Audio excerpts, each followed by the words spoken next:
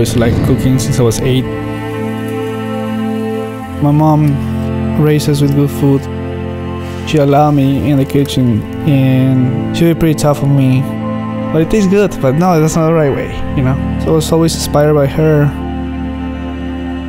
When I was working in the Japanese restaurant when I was 16, I told myself, like, I need to have a restaurant. I know what I'm gonna do. I knew it. Since that day, I started working hard on that, saving up to trying to learn as much as I can.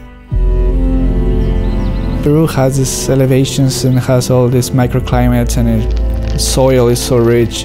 Amazon, the mountains, we have all ecosystems really, all of them. There's a lot to be discovered still. I have some passion fruit growing, black Andean mint, some edible flowers. Most of the other stuff won't grow properly.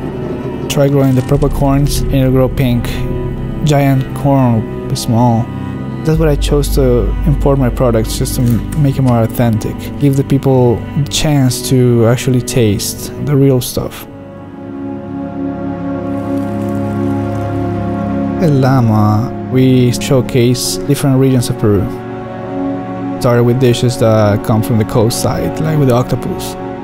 And then the ceviche lima. Then we go to the mountain side with the anticuchos were born, the beef hearts. And we show them the smoke in it, because it's really a street food. People, they go like, oh yeah, you're right, you know, like when I had before in a street cart and the smoke is hitting your face. It's like, yeah, that's a part of the experience. In the jungle we have, for example, the arapaima, the paiche. It's a huge Amazonian fish, and we cook it exactly the same way that the tribes do. I like to keep that traditional part, but you know, the challenge is just to make it look nice. What I like about being a chef is having the chance to see people go, oh, this is different, you know, I never tried this before. I'll take whatever chef sends. Trying to make people surround themselves in an experience, in a place, without having to leave, you know, to Peru. With less tables, I have a chance to give more detail. I can see what people's feeling is. Intimate, cozy.